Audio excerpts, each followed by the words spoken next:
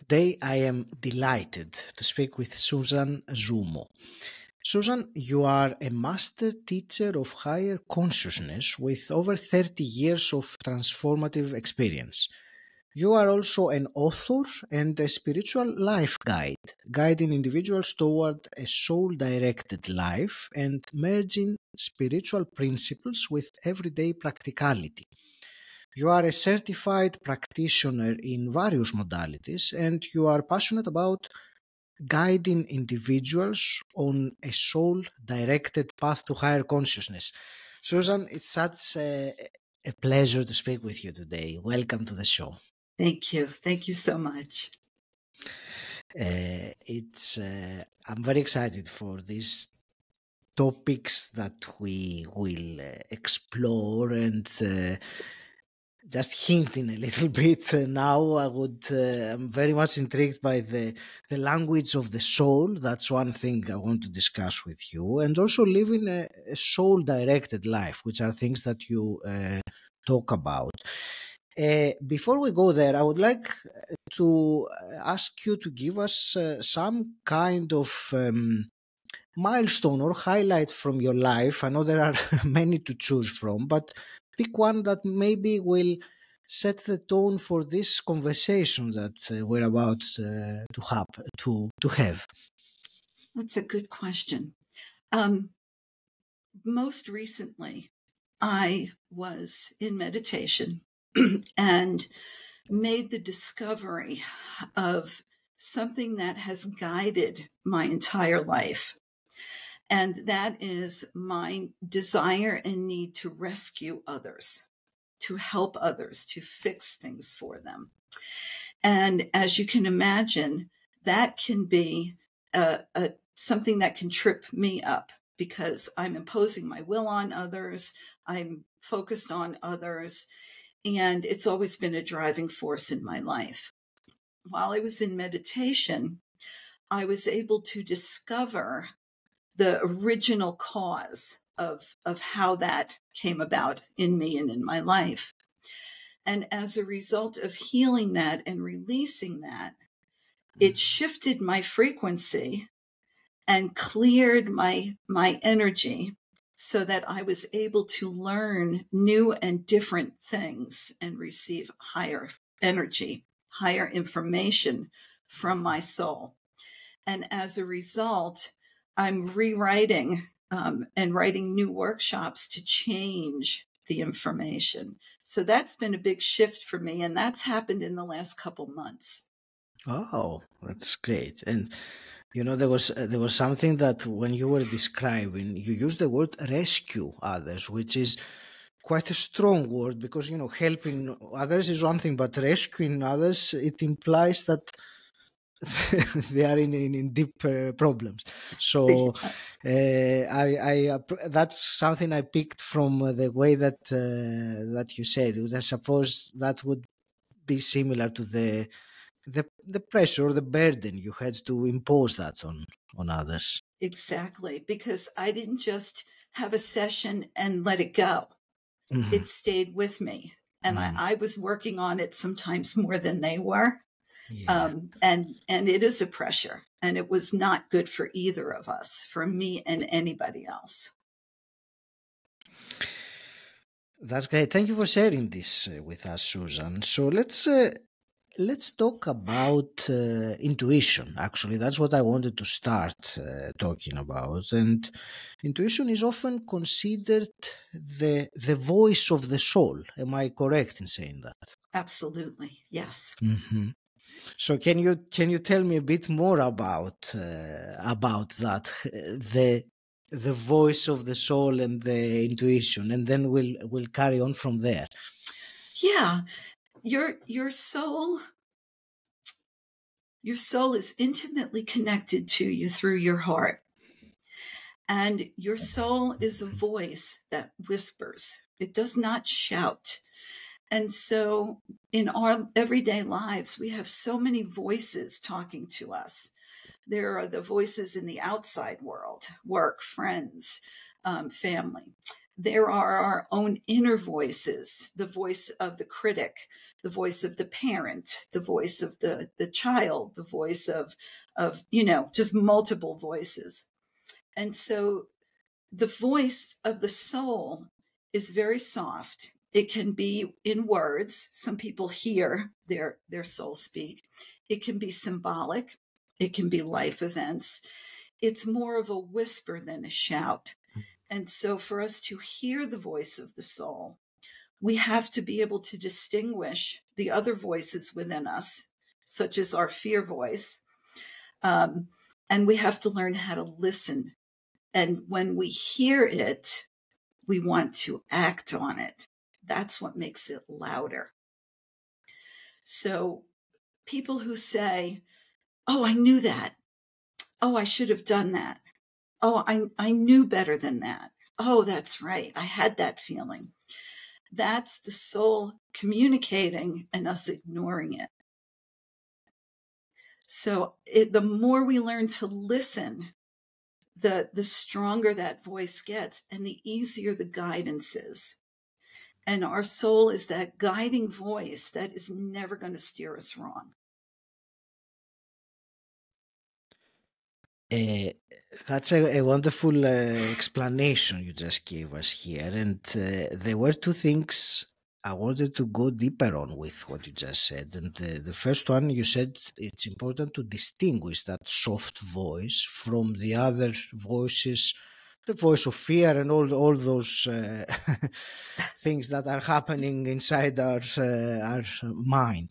Mm-hmm. So I suppose you appreciate, like many of us do appreciate, that this is not always easy to distinguish because exactly the other voices are so loud that they tend to, drown this kind of whisper, as you very rightly said. So can you share with me what's one practice, what's something that one can incorporate to be able to distinguish this the soft whisper of the intuition Mm-hmm. from the more louder voices of the mind? It's a good question. Two things. Hmm. The first is to know that your soul will never criticize you. Your soul will never scold you. And your soul will never should you. So your soul voice is always going to come with a feeling of love and support and compassion. Your soul is not a stern teacher who wants to yell at you or tell you that you're stupid or anything like that. So that's one way to distinguish your soul voice from your fear voice. Now, your soul may say, that's not a good idea, which is different from, if you do that, something terrible is going to happen. Mm. So that's one way to tell them apart. The other is, I'm not a firm believer in extensive periods of meditation. I know a lot of people who are into meditation and I like to do a good solid one regularly. But to hear the soul, 30 seconds, 60 seconds of silence. Just sit for 1 minute and then open yourself to hearing rather than talking. We do a lot of talking internally, but we don't do a lot of listening. And so what I would recommend is to sit throughout the day for 1 minute, no longer than that, and just be open to hearing the inner voice. And if you don't, that's okay, because it'll come later. And that would be the best way to start. You can get more information from your soul in 1 minute than you might think.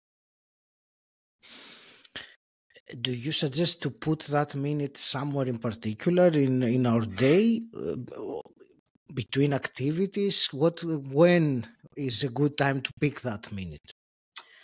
I would say in the morning, if you want to sit on the side of the bed before you get up and do that minute. During the day, especially if you're at work, to take that break from all that mental activity. The most important thing is to fit it into your day. not to be rigid about where it's going to happen, right? Okay. You can make an appointment with your soul and say, every day at 9 a.m., I'm going to say hi. And you can do that. But you can also say, I need a little more flexibility in my schedule. So I will call you every day, but it might be at a different time, because for the soul, there is no time. Of course, and thank you for these practical things, because it's important. I believe we both agree on that, to not theoretically discuss about these concepts. We could, but that's not really not the point of this interaction that we're having. There was another thing that you said that I believe is very important, even more important maybe. The first is to recognize and distinguish that whisper of the intuition, but the second thing is to act on it. Yes. And that's again something that not everyone so easily does, even though the voice is there and the nudge maybe is there. Still, that is not necessarily enough to make someone take the action. And I suppose I will let you tell me what stands in the way really of doing that, and maybe with what way one can overcome that and actually take the action needed on their intuition. Well, there's a couple ways. Sometimes we learn by not listening repeatedly, and Yes. we kind of catch a clue that not listening is not such a good thing for me. It's painful. It's painful. So that can be one way to learn. Mm-hmm. I would say start off with small things. Don't start off asking your soul, should I marry this person? Should I quit my job and move across country? Start with little things so that you can build a foundation of success and build that relationship. So my philosophy is a spiritual-led life, an intuition-led life, a soul-directed life is only good if it improves your everyday life. Because we don't live in a world, at least I don't, where I could sit in my home and meditate and hang out in the higher energies all day long. I still have to do laundry. I still have to work, right? I still have to live a three-dimensional life. I don't believe we should make them separate. I believe that they should be integrated as one. And so I don't separate my spiritual life from my daily life. I apply one to the other. So I will ask, where do I need to go to find a birthday present for a friend of mine? What's the best route to take to avoid the traffic? Little things. And then, I know a lot of people like to create parking spots because they don't like to walk, right? Once you've done that and you've got that practice, then you say, oh, I can trust my intuition on something bigger. And then you move into the larger things. The other thing is listen to your body. A lot of times the soul will talk to you through your physical body. And as you're thinking about or contemplating a path or a situation, how does your body feel? For example, before you and I connected, I sat down and asked my intuition, is this someone that I will be compatible with? Is this someone that I can work with? Does this person have the same motive that I have? Right? And everything in me went, oh yeah, this is good. That's good to know. You see, and that's when I sent the message. So practical things are important, and that's where the practice comes in. It was one of the things that caught my attention when I was reading about you, Susan. You were saying exactly what you said now, but I will read it back because it really caught my attention, as I said. And you said that you believe that the practicalities of everyday life must be guided by spiritual practices, and that spiritual practices must have practical applications in daily life. And that's something that I consider to be fascinating, because and very useful also, because for many people, because of maybe the way they grew up, or even religion had something to do with it, but in many people's idea of spirituality is what you said, detaching from the the life that we live here, from your job and your family and whatever else, and going to the monastery or in the cave to meditate for. But this may be a part of the journey, but that's, I don't think that is the real It's um, not. what really spirituality is. So let me ask you, tell me your thoughts on what I just said. Well, it reminds me of many years ago. Um, I was doing this work full time, and I started to get very narrow. So I didn't have anyone in my life who didn't know what chakras were, and if you didn't know this, then I didn't want to. And I thought people who were in the corporate world were just terrible. Didn't want to have anything to do with them, right? Mhm. And I had a friend ask me to come manage his office while he was setting up another location. And I'm saying to him, "Oh no, no, no, I don't do that. I don't do that." And that's what I'm saying in my head. When I opened up my mouth, I said, "Of course, I'd be happy to do that." And I was horrified. And my intuition said to me, "How do you expect for people in the corporate world to connect with their soul if you don't go to them?" And I went, okay. So in all the years that I've worked in corporate, which have been for the last 45 years, um, I take it back 30 years, 35 years. I'm not good with dates. But anyway, the people that I've worked with, I've used my intuition to guide them through their careers and their personal lives. And so instead of pushing them in a direction, then I listen to what really suits this person, what's really going to help this person. And so coaching sessions at work became spiritual counseling sessions. And so I know that no matter who I've ever worked with in whatever capacity, their life is improved, not just they're climbing the successful ladder or they're making more money or that kind of thing. And and as much as I resisted moving into that world because I was afraid that I wouldn't be able to do my work, I wouldn't be as spiritual, that kind of thing, I'd be in a competition area. It's really allowed me to touch more people than I ever would have. And it's really taught me that my definition of how someone should use their intuition or listen to their guidance is not necessarily the most important thing. It's what's important for the other person. So listening and knowing how to help a person overcome their fear is what I use it for. But then I have to use it to overcome my own fears. And that's the other lesson, is that we teach what we need to learn. So every time I open my mouth, I hear the little voice going, "Are you listening?" And I'm like, "Yes, I'm listening." So I don't know if that answers your question, but that's what came to mind when you were speaking.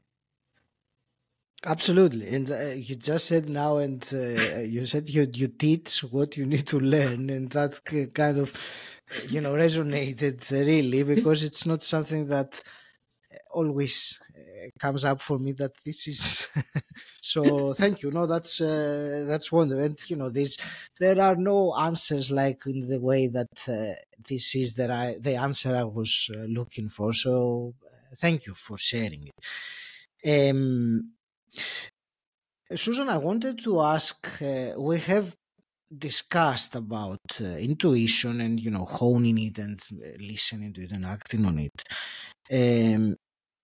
I think what's maybe the purpose or the intention for doing that is eventually to align with what our soul, let's say, I'm trying to find the right word because many words here are very, let's say what the soul suggests. I will use a very, easy, gentle word for that. So you talk about, soul purpose, unique soul purpose. I think that was the exact phrase that you say. So I wanted to ask you, how do you mean a unique soul purpose? And again, I will ask you, what's advice that you would give someone listening to that and realizing, yes, that makes sense, how to move towards that? Oh, that's a good question. There's two things about soul purpose. It's not always as grand as everybody thinks it is. Thank you for saying that. It can be very, very unique to each individual and also very simple. So many people want to help others, and they feel a call to service.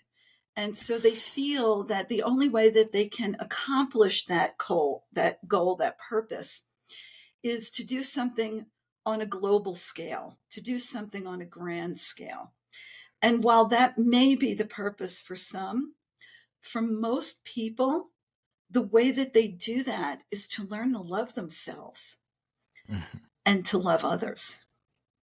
So the sole purpose for just about every individual on the planet, I would say every individual, is to learn to love themselves and then to love others. Now, some people come in with two goals, and they have a driving force to accomplish something. And that driving force will override their willful desires, their personality desires, right? And if you have that drive, and if you're on the path, because things will be comfortable for you. Not comfortable as in, oh, this is good, I feel comfortable, but comfortable as in not a lot of obstacles. When you're in your soul path, you don't have a lot of obstacles. When you start to veer off to the right or the left, that's when you get into trouble. So, for example, I have the first soul purpose, to learn to love myself and to love others. My overriding drive is to teach others about their soul and their higher self and their inner truth. Every time I have decided that I am going to live a life of domesticity, I'm going to focus on just being grandma. I'm going to focus on, just working day to day. Things don't go right for me. I don't feel well. I don't sleep well. I have this nagging conversation in my head over and over and over again. I'm out of balance. When I am working with others like this, or teaching or doing sessions, everything is great. And then when I leave that, the rest of my life feels good. So I can't ignore one for the other. I can't only do this and ignore the other. But in the end, and what I tell everybody is, I'm not a famous person. I'm not the person you see on TV, on doing all of that kind of thing. And some people have that. That is their purpose, to reach a global audience. My purpose is not to be famous, but my work is important. And the people that I touch, I know it has an impact. And so I know that when I start to step out of that lane, things don't go well. When I stay in that lane, things go very, very well. If I'm not caring for myself or really loving myself by nurturing myself, feeding myself, taking care of myself, and just appreciating myself, then my spiritual work suffers. because I can't relate to others in the way that I want to. So spiritual purpose and soul purpose, when you're not loving yourself, life is not going well. And when you are loving yourself, your soul is like, yeah, let's send all the good stuff. Does that kind of answer it? Or Yeah, and what you were saying about, it's not that you don't have challenges, that you are comfortable, but they are not obstacles as such. The word that came to my mind was resistance or friction, or that thing like you feel like you're swimming upstream where everything is against you. That's what I got as and I think we've all been there, and we know yeah, what that feels like. So it's good to have the the understanding of why this might be happening, and really do what we need to do to change. yeah. If you find yourself pushing and pushing and pushing and pushing, you it's probably a sign that you're pushing. know, just kind of sit back and see what happens. Um, Yeah. and there's nothing wrong with saying to your soul or your higher self, put the right thing on the path for me, put the right person on the path for me, and be open to remembering that it's not just us. I always try to remember that I'm the number one pin, and there are 10 pins behind me, or 9 pins behind me, that I'm not seeing, that are there to support me. And so we have to not be arrogant in thinking that I'm doing everything. We have to remember that there are 9 other unseen, supporting, loving forces behind us that want to help, but they can't do anything if we don't ask. And so we have to remember to ask for help. And that's a big one in this world. A lot of people are taught not to do that. It's weak, but it's not. You get weak when you try to do everything yourself. Yes, indeed. And thank you also for highlighting this, the asking for help, asking your higher self for help, or asking for it is yeah, asking. Thank you. So thank you for Yeah. highlighting this point. I think it's very important, and I'm only saying that again and again because I know that I was not doing it for a large portion of my life. So there are others that are like that. They never do, and they don't even realize. Where are Mm-hmm. others that do it? Susan, it's a truly fascinating conversation. Thank you very much. I have a couple of quick fire questions to conclude and wrap it up. And before I Sure. ask you them, where do you want to direct the listener who has enjoyed listening to you very much and wants to go to the next level and find out more? They can visit my website, which is susanzummo.com. Hmm. They can email me at susanzummo@gmail.com. I have videos up on YouTube that I do weekly, which are just inspirational messages. I have a group that meets on the first Monday of every month. That's free group, just to connect, meditate, have community. And then I'm starting up a new workshop series in January called The Foundation, which is exactly that. It's a foundational workshop to help people get going, regardless of where their level is. Um, Otherwise, that's really just kind of me. That's wonderful. So, Susan, I have the two final questions. I always ask them to my guests. And the first one is, what does personal development mean to you? It means that I'm continuing to always learn and grow. There's that line from the song, The Greatest Love of All. I love myself the way I am, and still I want to grow. That's Mm. what personal development is for me.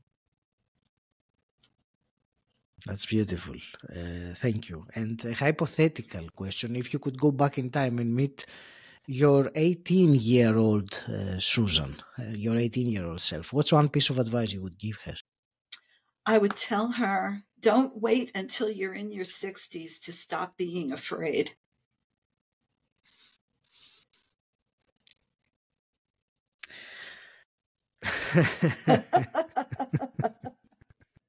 Then I'd have to tell her how, but that's what I would tell her. Thank you. Susan, I want to thank you very much for this really absorbing conversation. I enjoyed it very much. I believe we extracted a lot of useful value and wisdom, if you want, hopefully, or insights for the listeners. I want to wish you all the very best with your mission and your unique soul purpose, how you were describing it. Before we conclude, what's one last piece of advice or a simple practice that our listener can implement, maybe as a continuation of what we discussed about today? First, I want to say thank you to you and bless you for the work that you're doing. You're a wonderful, wonderful, loving light. And I appreciate the time that we've spent together. I would tell the people who are listening that if you're not doing something out of love, stop doing it immediately. Ask yourself, am I doing this because I love myself so much that I couldn't do anything else? Or am I doing this because I'm afraid of something will happen if I don't? And use that as your guiding force. Right now, the most important thing every single person on earth can do is embrace a love of self, a love of soul, and then a love of others.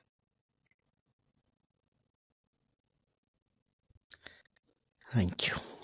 Thank you.